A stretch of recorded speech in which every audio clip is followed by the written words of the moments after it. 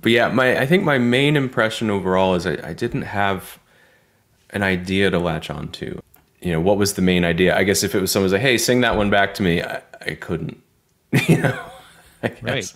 Um, And it's not that everything has to be a John Williams heroic theme, but something that I mean, that would be okay too. that would be okay too. Yeah. Right.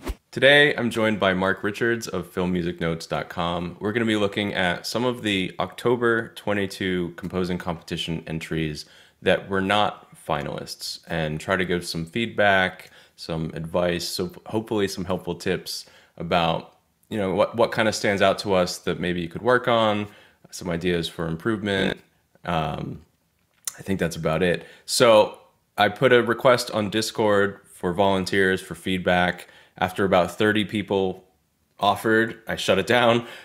So to choose from this, I just chose random numbers from 1 to 30. That's how we ended up with the entries we have today. First one we're going to look at is Arrival at the Town of the Wicked by Yoni This.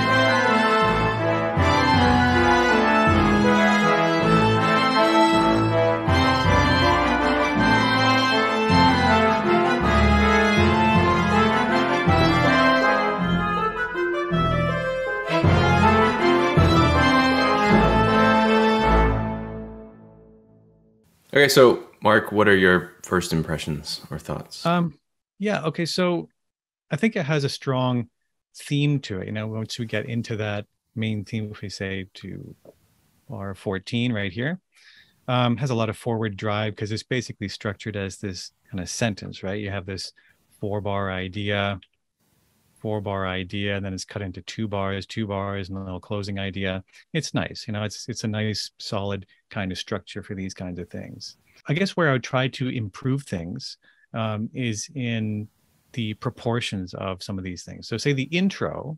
So, a lot of these entries, I would say almost all of them had some kind of intro section before some big melody came in. This one seemed to me like it could have been a little bit shorter to get to that big melody. Mhm. And I think maybe part of the issue here was that we have four bars, and then basically that's repeated here. I mean, a little bit extended, but it was pretty much the same idea twice here.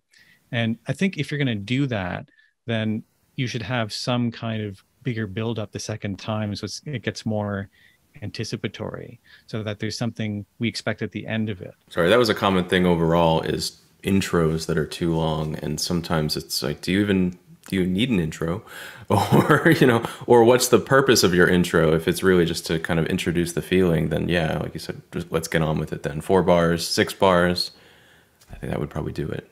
One other small thing is just once the theme actually starts here. So we have a nice preparation on a B.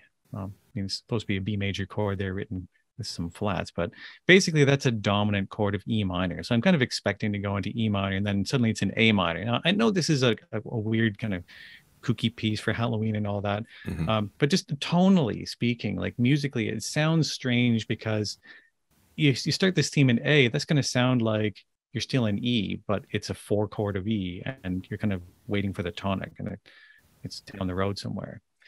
That can be effective too.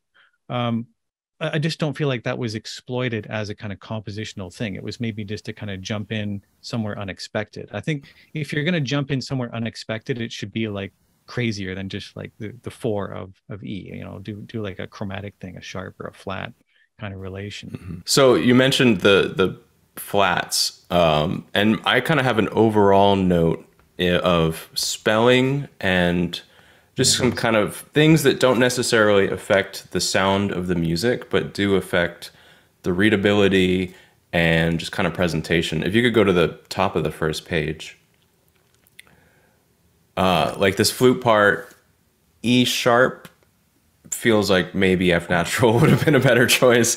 And there's a few of those again in bar 7, maybe D sharp, E, D sharp. That would also be easier to read. And again, it's not that it changes the music, but part of the consideration is that this needs to be given to session players. And so you want this to be readable and user friendly because you're not going to have a lot of time to rehearse. You run it through a few times and you don't want anyone accidentally misreading an E sharp or something like that. There was also, if you could look at bar 7 in the harp and bar 11, I made notes to look at those. Okay, so you're So 7. some notation things like this, like the 16th, it would probably be a little cleaner if that was an eighth or a quarter. On the next page too, there's a bar in the harp there with just some empty 16th note rests, not doing anything like that. Not the end of the world again, but just this kind of polish, you know, it would be nice to see some care taken through on making sure everything is kind of clean and readable and session ready. Yeah, Right. I totally agree. I mean, I think maybe some of this is like when you're working at a DAW, it doesn't matter what a sharp or flat is, it's just that pitch. But when you translate it into notation, of course, we have this kind of diatonic system and you have to choose, right? And if it is basically diatonic music, it should be the right spelling and all that. I mean, you could even say maybe we should have a key signature here. And even if it's very chromatic, it can be a signal to the players that, hey, this is an E minor piece. Unrelated to this piece, but you reminded me something I saw a lot in a lot of entries was a change of key signature every 4 or 8 bars. It was just like every time they kind of moved to a new harmony, there was a new key signature. And I think as a player, that would be obnoxious to keep up with and easy to accidentally miss that you're like, oh wait, now the B's are flat. They weren't 2 bars ago and they won't be in 2 bars. It was just like a very disorienting, unnecessary thing. So I would caution about changing key signature too much. I think, yes, you can have one to establish the main thing. But Mhm. the frequent changes, I think, again, for a readability standpoint, Right. were something that stood out. I think is kind of tricky. One other thing I'll mention in terms of composition is the ending here. Um, I felt like something else could have been done. It felt like it just kind of stopped. Like there's an end to the phrase, yes, and I liked how there was a sort of extension of that theme. Like we didn't quite get to the cadence, first time, second time, third time, okay, that's the sort of pattern there. But it needed something, a little effect, something just to say, boom, the end. Um, this just kind of got there, and maybe we could just run through that little bit again.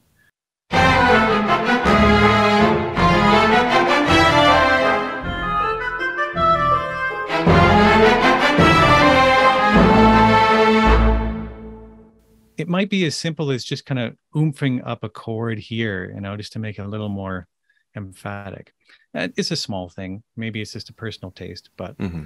that's what I felt about that. Yeah, I feel that there's a certain evenness across to it instead of a real satisfying, like, wow, we've reached the end. In terms of orchestration, I think what I'd like to hear more of is frequently changing textures or more frequently changing textures throughout. So the strings, for example, play in just about every bar, which, is okay because they never tire or have to breathe or anything. But it's just, I felt like there could have been more combinations, more color changes in terms of passing around material or little interjections or comments between different instruments, Hmm. even if you have the same texture. So, for example, you have the oboe and the texture back when the melody first comes in here. Um, I'll just show you here. This is my edited version. So this wasn't here before. I put in a little horn, some decorations there just to give it some kind of life there, right? In terms of the color changes. Um, and let me see if I can do it this way. and play what was there before. So I think this is the unedited version.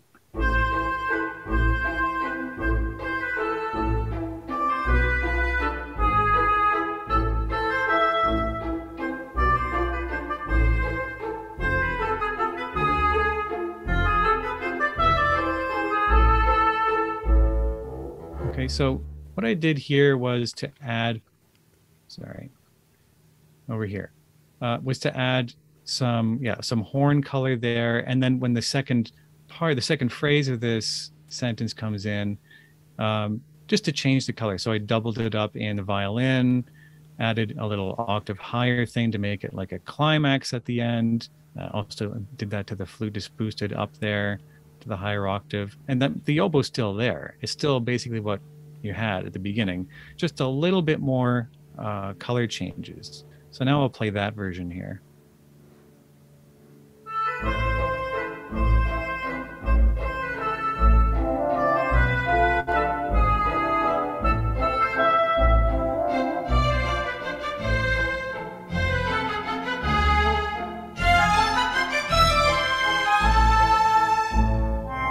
So just things like that, you know? Yeah, there's a lot more shape within the sections because that's something I think sometimes people forget is you have form on the whole minute and a half piece, but every section within also needs some form and shape and crafting like that. So yeah, you know, I even did some stuff like the middle, like the B section of this felt a little heavy to me in terms of the scoring. Like it could lighten up and then you could switch back and forth in a kind of call and response kind of way, because it sounded like you're trying to do that with these kind of heavier chords here. So just to show you what that would sound like.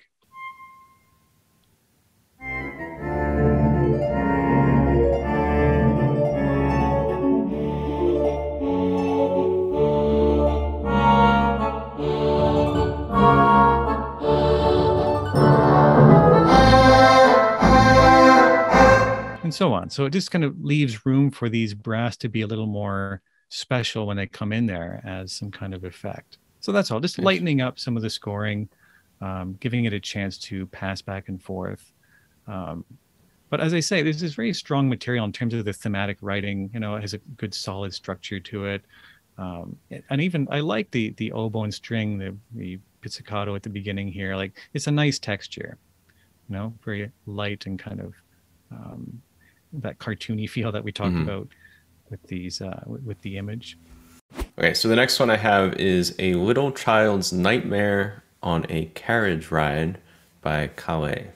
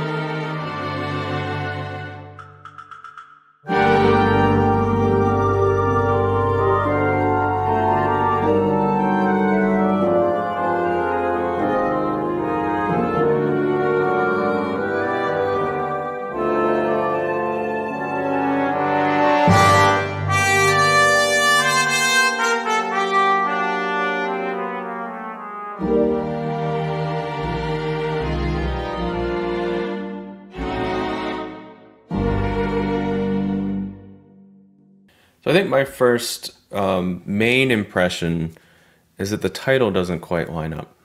You know, for example, we have this like E flat major 7 chord. Doesn't feel like a nightmare to me. It feels maybe a dream, perhaps, but a little child's nightmare on a carriage ride. I if that's going to be your title, I would want to sell that with some more extreme, frightening things or drama or just, you know. So that's one thing that stood out is just kind of you know, and throughout I heard just kind of these every so often these kind of major chords, and so there was a slightly, even though things are not necessarily always tonal, there was a certain pleasantness in certain places, you know, that didn't quite match the didn't quite fit for me on the relevance side. But yeah, I think my main impression overall is I didn't have an idea to latch onto. You know, we talked about dreamy, and so I was kind of floating through it the whole time without quite being able to find my place necessarily.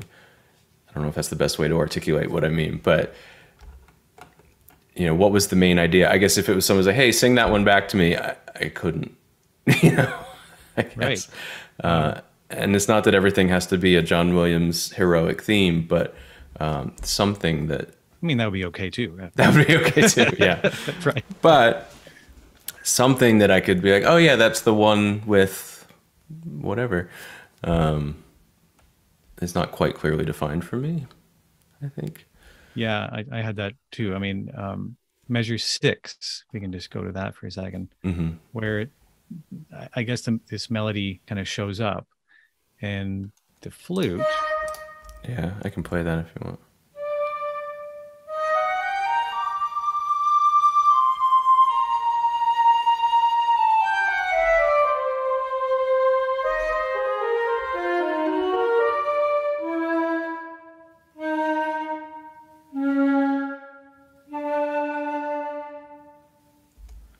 Right. So that's an idea that comes back. I mean, it's a main melodic idea. That's the way I interpret it.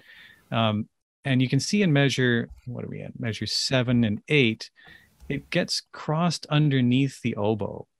And I think that's going to bury it and just make it really hard to hear, especially like the flute is going into a weaker register.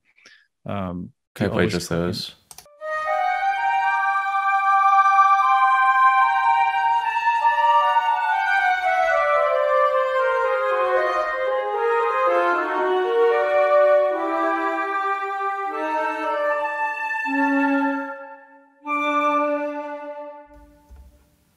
So it gets hard to hear where the melody is there.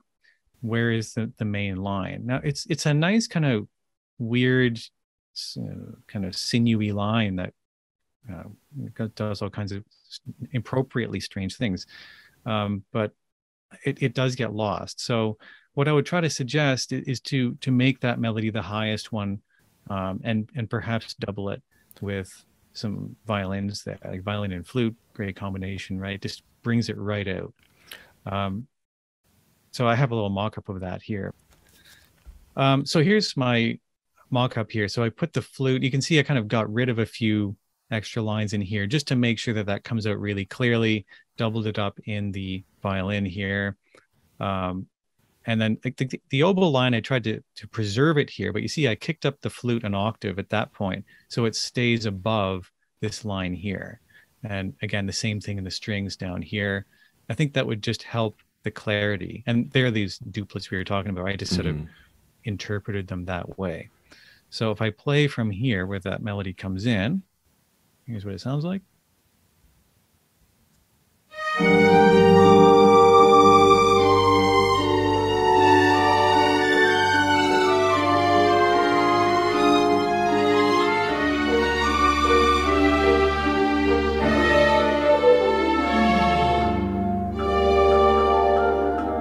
You know, now I feel like I know what that tune is, you know? So when it comes back over near the end here. It is a nice line. It does remind me of kind of 1940s film score kind of sound to it. I don't know. Oh, yeah, it does. Yeah, that kind of film noir stuff, right? Yeah, absolutely. It's a really nice line. So, yeah, the consistency of ideas exists, but it's being clouded a bit with, I don't want to say necessarily complexity, but clouded, you know, obscured, that, you know, I'm not able to follow certain ideas if I'm not able to clearly hear them. There can be something to each one of these techniques. Like if you want a sort of clouded melody, sometimes that can be effective, but we're talking about scoring 90 seconds here, where you got to Right. make your impact like as soon as you can. Right, that is true. The context is a big part of it. This whole feel in the midst of a 15-20 minute movement feel might be more appropriate, I guess, that we Right. can get lost in the dream a little more. Yeah. Yeah. All right, so next we have A Wild Ride by Steve Winkler.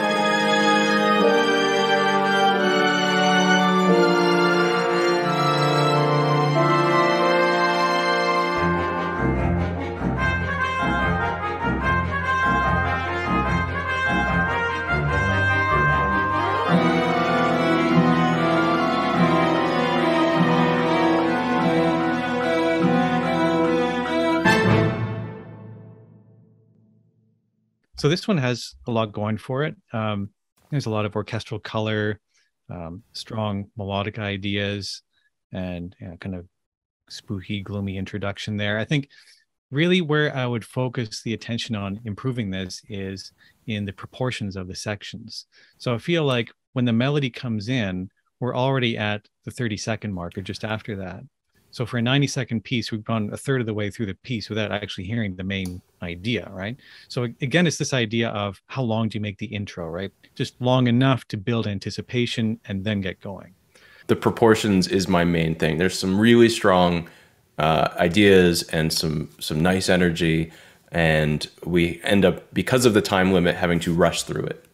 So it's basically like introduction and then A, B, A. Mm-hmm. And that B section is a real highlight to me. It's felt like the tempo slows down, the orchestration is thicker, and the melody is played by many instruments here. It's huge. It's a huge statement. And I feel like if that's going to be the focal point, then maybe it should be given a more prominent position in the piece. So it's hard to know what to do because I don't know the intent here. Like if that is a true B section, then I would make it less prominent, less in the way of the A themes, or beef up the A and make that more important. But it sounds like when you slow down, you make it bigger and thicker. It sounds like, oh no, this is the real thing you should be listening to, right? But then it goes back to the A. Then we feel like, okay, so it actually was a B section. So yeah, if it's going to be a B section, bring it down in the prominence. If it's going to be the A section, move it to somewhere more prominent. I guess kind of stronger the contrast between your main ideas, the more time you're going to need to sort them out. I think that was something that really stood out to me from the Kaplan, was how the small ternary, that B section, is almost more of just like an annoying little cousin. Like, yeah, we need the B section to fill the time, but like that's not the hero of the story. That's just a thing. This is the hero. Whereas the sonata form allows you to be like, here's this idea, here's this other really interesting idea. Like, how do they battle it out? But it takes more time. Something I think that is not necessarily, I think is clever, but not necessarily obvious, is the relation between the A and the B. This dun da dun dun dun dun dun dun dun is dun da da da da da da da, which is a beautiful way to come up with a B section. Like, I love the parallel. I don't think, again, because of the time, I don't know if it's salient in the amount of time that we've had spending with this basic idea, we've only had a moment with it. So to be varying it, to be stretching it out like that isn't necessarily apparent. Like I said, it's clever, but it's hidden to me. To me, it's a little hidden. I think it's not necessarily apparent. Yeah. My biggest thing I would work on is the ending. That it was just like, oh crap, 90 seconds, the end. You know, like it felt like that felt to me the most kind of hurried. And so if you have to borrow time, maybe borrow it from the introduction. And actually, there's something about the subtitle. The subtitle of this piece is "When the Clock Strikes 12," and there are actually 12 bell tolls in this. They're broken up into 6. So 6 at the beginning, and then 6 at the end, and then it comes to an end. So I think maybe that was part of the intention here. Is once that bell strikes 12, then death, the end, Right. something like that. So it's clever. I think if you're going to do that,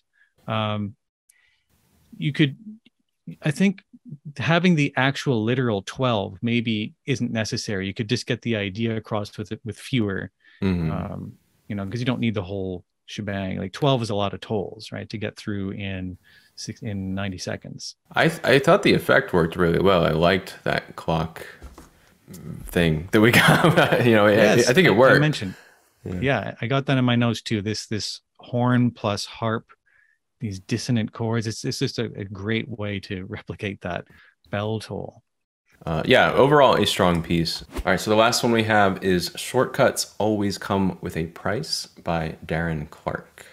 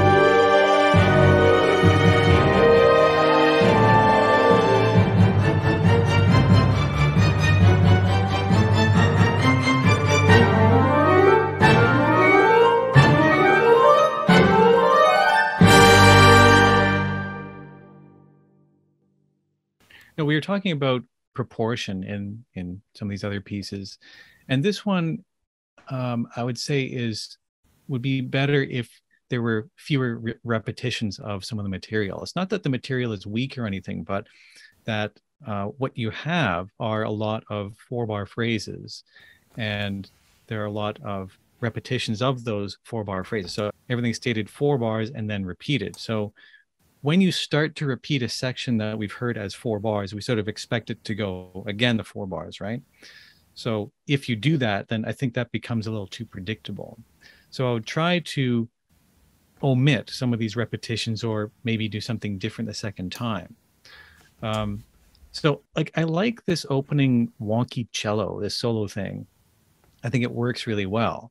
I think we just hear it too many times in that opening section, even though there's this wind thing happening over top, and we take a good 16 bars to get to the melody here on just basically a 4-bar segment that's repeated. Yeah, I want to mention, I have the same note. I wrote that it takes about 43 seconds to move past the introduction. So half the piece is an introduction, because even though we have these wind parts, it feels a bit like a loop with kind of vertical parts stacking up, and that kind of being stuck on the G to D thing is almost more just tension building in a way that it's just like, okay, something's going to happen, you know, just get ready for it. That's why even though the parts are on top, it doesn't feel like the main event has arrived yet, because we're still just kind of like layering and stacking and preparing for something to come. So yeah, so I cut out the repetitions of these 4-bar groups here. So it's 4 on the cello, 4 with the wind line, and then into the melody. I'll play that in just a second, but I changed something else, which is the harmony. So you mentioned this 1-5, 1-5, or GD, GD. That kind of harmony can tire out very quickly, right? If you don't start to do something else with it. So I'm suggesting that you could have like a, 2 bars of 1 and then a 2 chord, then a 5 chord. So it has this kind of sense of progression to it, that you're leading towards the end, and then you can start over and go somewhere else if you like. So I changed that, and I changed one note of this little cello line to fit that 2 chord. I'm trying to just preserve as much as I can here. But anyway, here's the redone beginning.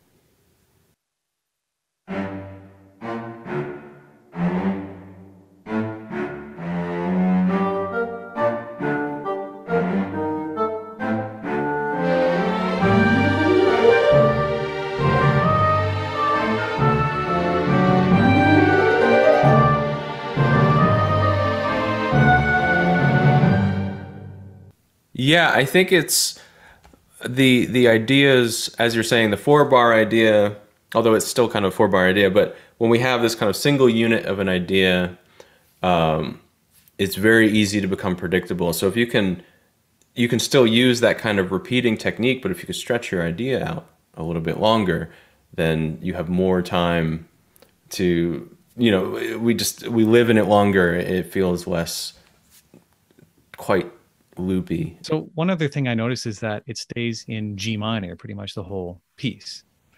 So it's good to move around, have some chromaticism, some unexpected twists and turns.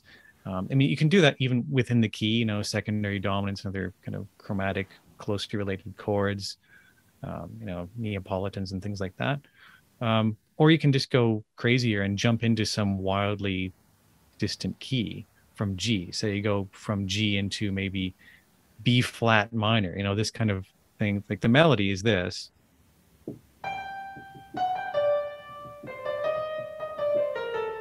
Right?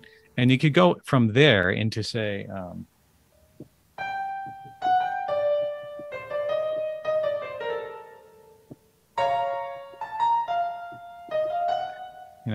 so you could go right into that, and that's going into B flat minor, sort of unexpected, a nice chromatic jump there.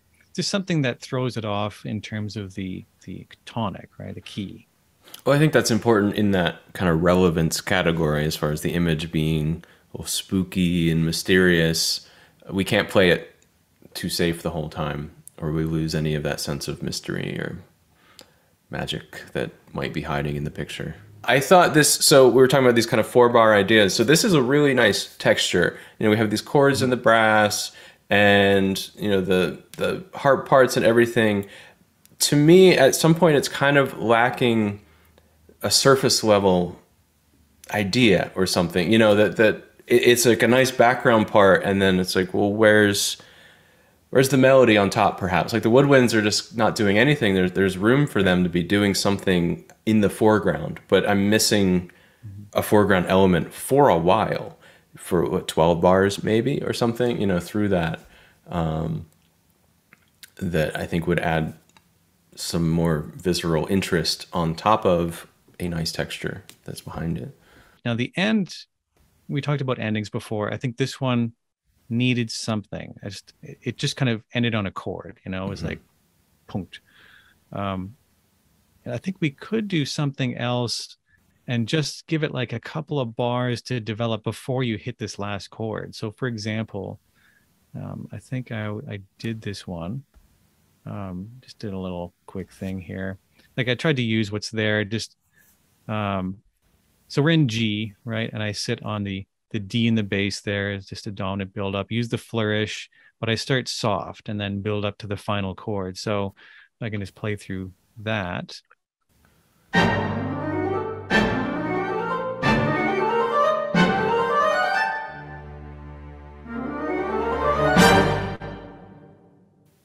something like that. This is just kind of unexpected. Throw off that 4-bar phrasing a little bit, but use the same material. That's all. Back on the original, I don't know if I quite got a look, but I think the brass voicings may have been spread a little thin. You'll get, if these were closer voicings, I think you'd get a nice fuller sound out of it. And I would use those trombones too. Get a nice six, you've got 6 brass instruments. I think you get a nice 6-note, but closer voice chord, and it will have a little more punch and body to it. I think when you're spreading individual players out like this, that one trumpet, every one of them is going to kind of sound, the farther away they are from everyone else, the thinner they're going to sound and more isolated. Yeah. Especially for kind of different colors, horns and trumpets, I would bring them a little tighter together. I think also more of a detailed thing in terms of the use of slurs would be, would get a better sound here, like down at the cello line. That would be nice if it was slurred, and then this one here, like they're not staccato, right? So like these guys, especially, this would be bop, ba, da, da. So you could really imagine that being a nice contrast to all the staccatos here. I also say that the texture when this melody comes in here is a bit busy. Like it was very kind of stripped bare at the beginning, just the solo cello and then these wind arpeggios here. And suddenly when you get in here, I'm going to see how many lines here. We have the melody line. We have an actual bass line here. We have the solo cello line. We have solid string chords and then sort of staccato arpeggios here. So it's like 5 different things. It's not impossible to pull that off, but it sounds rather busy considering where we've come here. Just sort of all of a sudden, boom, we got 5 different lines. I would simplify this, make it a little leaner. So in here, I don't know if you can see, just make out the melody there. The cello line I gave to both cello and bass with the bassoon. And then just solid string chords. So basically like 3 parts of the texture here. And that's kind of what I did. So I can just play from there.